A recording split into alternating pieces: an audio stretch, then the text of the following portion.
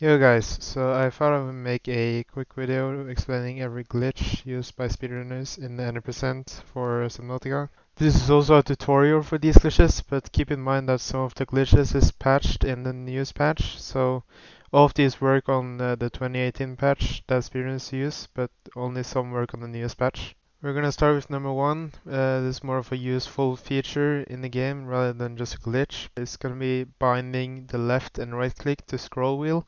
What this will do is every time you break a rock or remove items, you'll be able to do it a lot faster as scroll will give us more inputs.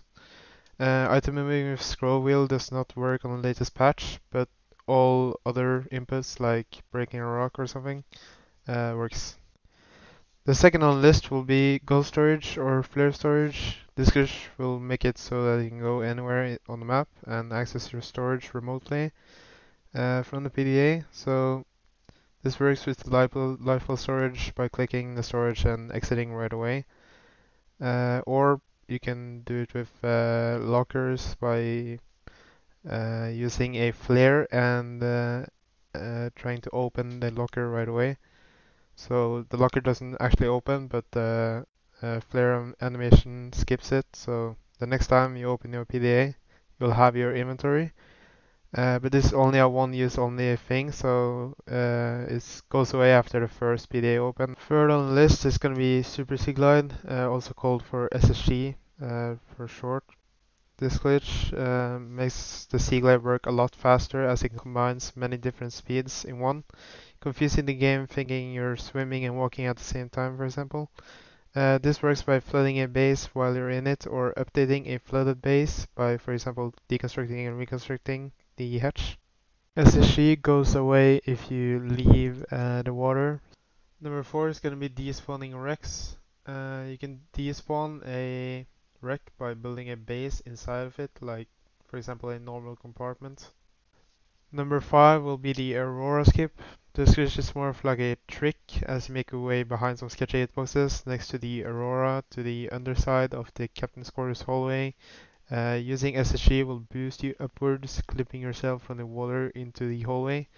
Then you can make your way inside of the captain's quarters by using the code. This does not work on the newest patch. I think there's another setup for it. I don't know it, but maybe you can ask someone in Discord. Number 6 on the list is going to be fish skip. This glitch is used in 100% for picking up tablets and blueprints in databoxes without watching the long animation with it. It works by dropping a fish, then right after picking up the tablet. Afterwards, you can switch right back to the Sea Glide and continue with the run. Number 7 is going to be the mobile vehicle bay clip, also known as the MVB clip. This glitch abuses the collision of the MVB and terrain, making it so the MVB deploys inside of the terrain and out of bounds. We have multiple setups for it and in different locations in a route to line up with the MVB and climbing it. This does not work in the newest patch, unfortunately.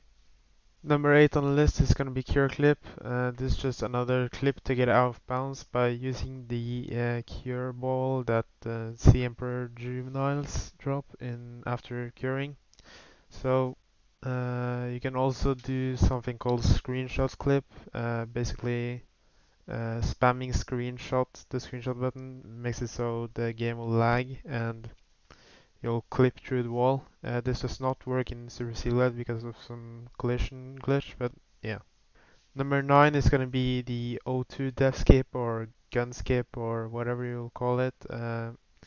This is one of the most difficult glitches, only used in the 90% as I know. Uh, so this skips the gun animation when you deactivate the QEP gun by lining up a specific lineup and taking off your O2 tank while you're at zero oxygen. So basically you drown in the middle of the cutscene. The last one on the list is the dupe base glitch.